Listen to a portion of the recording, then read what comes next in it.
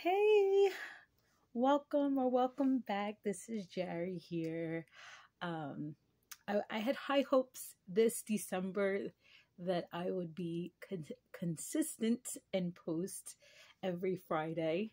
In the month of December, I was trying to make a schedule or try to plan things out, and it did not happen.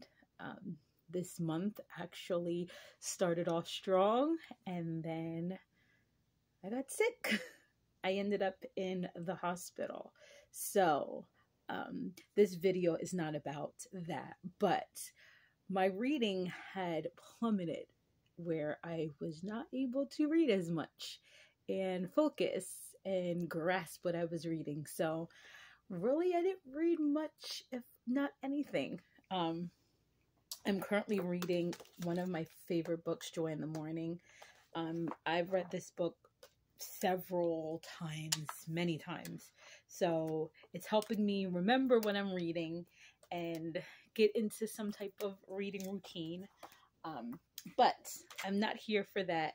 I'm here to share kind of like my January reading plans or reading wishes or what I hope to read in the month of January. Because of the illness or diagnosis or disorder or disease or whatever you want to call it, that I actually got answers to what is going on. So I'm not ready to share it really yet. Some of my family and close friends know, but it's a lot of neurological issues, and a lot of pain, and yeah, there's some new changes and adaptations that I have to deal with. So yeah, but my reading has is going to be affected by this.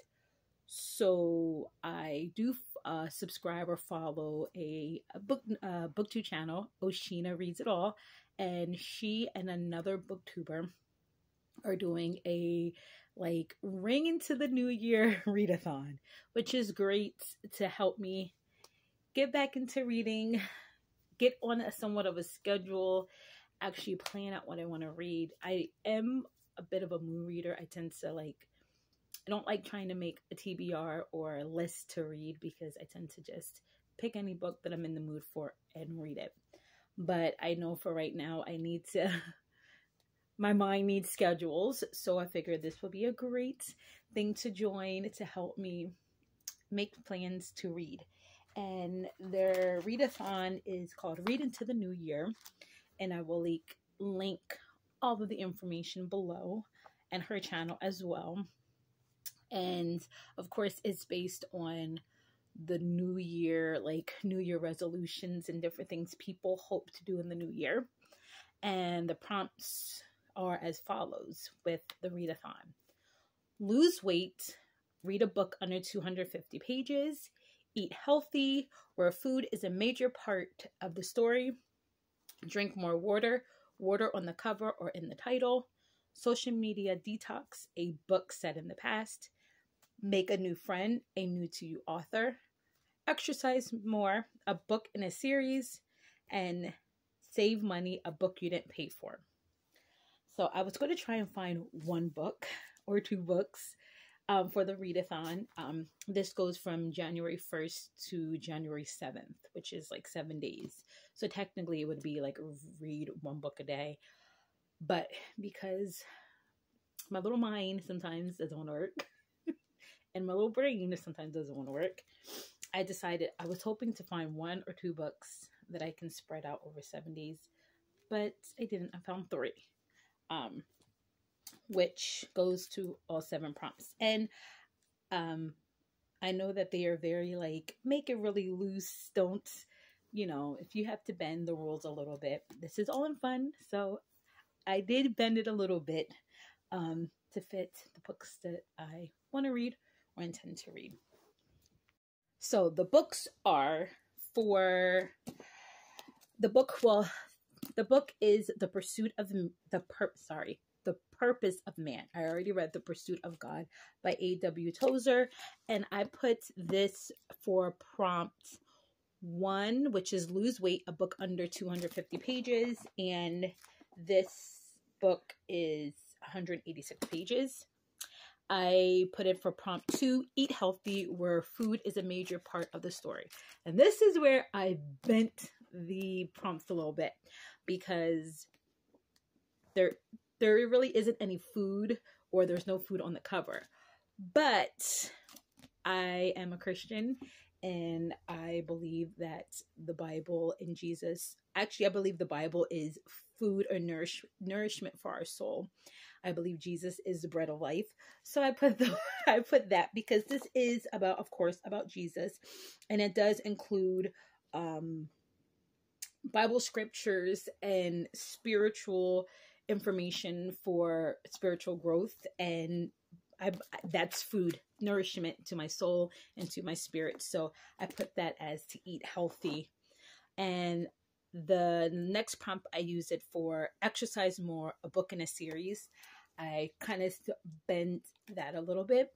And it's not in a series, but this book, it's 3 books in 1 volume. So I figured that is in a collection of books. I already read The Pursuit of God, and I did read The Purpose of Man. I read a little bit. You can see my annotations and different things that I noted, but I didn't finish it. So I was like, I like to try and read some type of Christian faith-based, something to help start the year in a good mindset. Our church does do prayer and fasting and reading the Bible in a year, but we're focused heavily on prayer and fasting the beginning of January. So I figure, what a way to use some of my fasting time, my prayer time, my quiet time to read this book, The Purpose of Man. And I love A.W. Tozer. Of course, his writing is a little bit dated, but when I read The Pursuit of God, I mean, I devoured it. It really hit home. So I know The Purpose of Man is about worship, and I'm a big worshiper. I love worshiping God. I love just spending time with him. And yeah, I'm excited. I'm excited to get back and reading it and dive in. So the next book I have, and this is for two prompts. This is The Accidental Pinup by Danielle Jackson. And I use this for prompts: drink more water, water on the cover or in the title. And if you can see, there is water in the background on the cover. And I used it for Make a New Friend, a New to You Author. I saw this in the library, and I was like, I love the cover. I love the girl on the cover. She's really pretty. She's really cute. And it does talk about, I guess the main character is a photographer, but she's plus size. And I guess they're trying to put her from being behind the camera into front of the camera modeling. And there is a lot of, I guess, talk about body positivity, that type of thing, chemistry, humor, joy, and I'm all about happiness. And I hope it's kind of clean. I hope it's not too, but I'm pretty sure it looks interesting. Things are heating up behind the camera, so let's see what happens in this story. Yeah.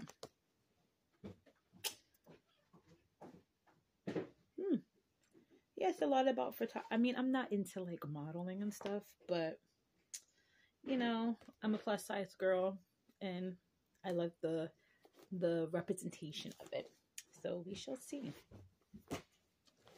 The last book I have to cover, the last 2 prompts, is The Sister Weiss by Naomi Ragen. And I saw this author by a book I got from a free library sale. And yes, it is about 2 Jewish sisters who grow up in a strict ultra-Orthodox family. And there's just, I guess, some things that happen in their family there's like, just, of course, I'm not sure if you know about Orthodox, but they are very strict. They follow very strict rules. And so one of the sisters I'm reading the inside. I didn't start it, but she begins a secret life and her parents find out. And so I'm pretty sure there's probably a test of betrayal, test of loyalty, and, family issues that might bring a family apart, or the issues might bring them closer together. And I use the 2 prompts for social media detox, a book set in the past, and save money, a book I didn't pay for, which I got it from the library. So I love different cultures. One is Jewish culture, and I thought this would be a great book. And yeah, I'm excited. I hope all these 3 books have an audiobook with it, because I noticed that if I'm listening to a book and following along on the story, I retain more. Or if I can't focus on the words in the book, then I can just listen to the audiobook. But that's so far for that readathon. I am I am going to try and participate in the Bookish Princess. I'll leave her channel along. Her magical book club. They're reading The Hobbit, and I bought this book a while ago. I think they're on this summer or something. It's one of those days that I started back driving after an appointment. I went to Barnes and Nobles because I got a gift card, and I brought The Hobbit because I want to read more. I want to read more books. Well, not more books, but I want to start reading books by Tolkien because I love C.S. Lewis, and C.S. Lewis and Tolkien were good friends. So I did buy this book. I started it, but I didn't finish it, but I saw that they're going to read it together. So hopefully I get to read this, as well as I want to read The Lord of the Rings, because my pastor talks about that book in many of his sermons, and every time he talks about it, I'm like, I really want to read this book. Plus I want to watch all of the movies, plus I want to watch the show on Amazon. So there's a method to my madness on why I want to read these books. So yes, I'm going to be reading that is 4 books. If I can read hopefully 3 books in the week or 1 book a week, I'll be good. My goal is to read 12 books in 2023. Now I know I can beat that, but because of just my medical issues and things like that, my reading has suffered. And reading is my hobby, it's my go-to, it's my escape. So I hope that I can at least read a little bit to help ease a lot of the burdens. So yes, that is my January idea of what I want to read. And pardon if you hear movement or noise, it's my son going up and down the steps. I would say subscribe to his channel, but he is very, very, very, very, very, very, yeah, he's a little, I guess, self-conscious about his music channel, which is actually really, really good. But that is it. I do not want to take more on this video. And I guess once I feel a little bit more comfortable talking about my medical diagnosis, I might share a little bit. But yes, I'm doing good. I'm staying healthy. I hope you guys are staying safe and staying healthy. And if you find any time during your day, I hope you pick up a book and read. I hope you have a wonderful, wonderful day. And yeah, I will see you in another one. God bless you. I love you. Bye.